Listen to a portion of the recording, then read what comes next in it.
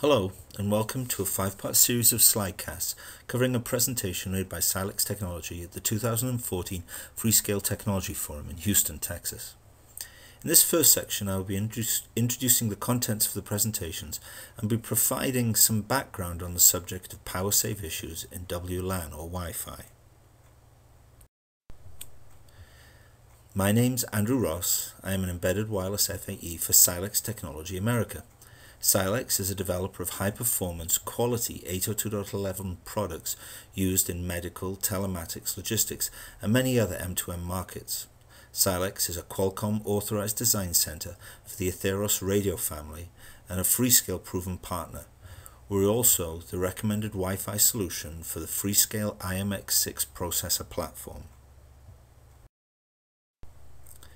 In the following presentations, I will be covering the available power save mechanisms in the current Wi-Fi standards, power save when looked at from a system level, and the impact network security has on power save.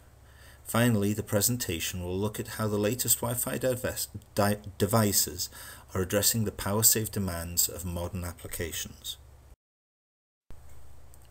So, how and where do you save power? Physically, is there anything we can do? Well, the power required to send information is determined by the law of physics, and there's not much that can be changed with these. Additionally, the expectations of Wi-Fi performance, range, throughput, etc. are bound by the 802.11 specification, and there's always an expectation that performance will not be impacted even when attempting to reduce power. There are transmit power management schemes, but these are proprietary and will not be discussed in the presentation. The next thing that can be addressed is transmit efficiency. This is how many real pieces of information get sent per joule of energy. This is the target of most of the standards effort, and a large portion of the presentation will look at this and how it's been addressed in the standards. The next thing is turning things off. Transmitter, host system, different parts of the solution. Makes sense, right? You only turn the light on in the room when you need to see what's in the room. Well, we'll see how the standards and technology have addressed this approach. Well, let's first look at power save in the WLAN standards. Power save has always been part of the WLAN standard, that's 802.11, but the devices it was targeted at were a lot different than the one used today. These were primarily laptops with big batteries moving between conference rooms. No thought was made for the possibility that Wi-Fi could and would be added to small handheld devices being used in all aspects of our life. With the recent addition of Wi-Fi to mobile devices, specifically cell phones, the power save requirements have been changed, and as a result the application and capabilities of the standards had to follow suit. There is now a greater focus on power saving and Wi-Fi than at any previous stage in its existence. These changes have not only been driven by the reduction in device hardware, but even more significantly, the applications being used on the hardware. Gone are the days when all you did in your device was save a spreadsheet to a server. The idea of a mobile IP phone or video streaming device like Netflix or Hulu, or internet radio like Milk and Slacker were never even considered as part of the original power save standards. The advancements in hardware and application have shaped the power save options available today in 802.11.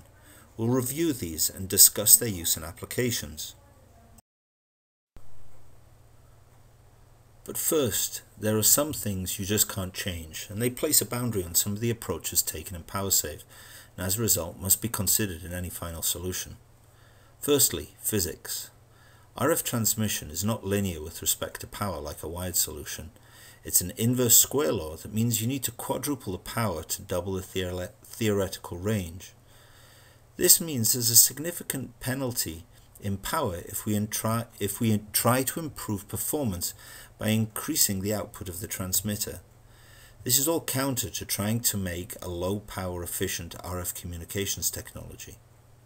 Also, given that 802.11 and regulatory limitations establish the baseline for transmission and performance, we will not be looking for advancements via altering the TX power range of the device. It is what it is, as defined by the standards. Secondly, In a wired system, it is possible for a receiver to detect a change of energy on an input and respond, i.e. go from sleep to an awake state.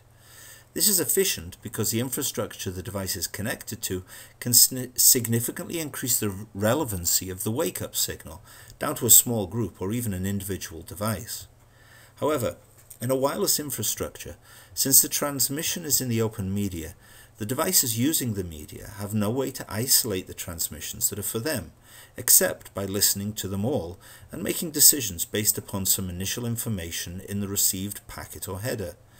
The problem is here that without synchronization, that's an agreed upon cycle of interaction between the transmitter and the receiver must be on all the time. Not good for power saving. So, even through standards, technology, and good engineering, if you're able to overcome or at least mitigate these limitations, we discover there are competing demands upon the technology that impact how far you can go. Specifically, we will talk about the need to maintain a secure network while limiting power consumption in the target devices. This is a case of 2 steps forward and 1 step back. Well, that's it for part 1. Please proceed to the second part of the series where I will discuss the WLAN standards and how they address the changes in Wi-Fi use. Thank you for listening, and I look forward to presenting the rest of the series to you.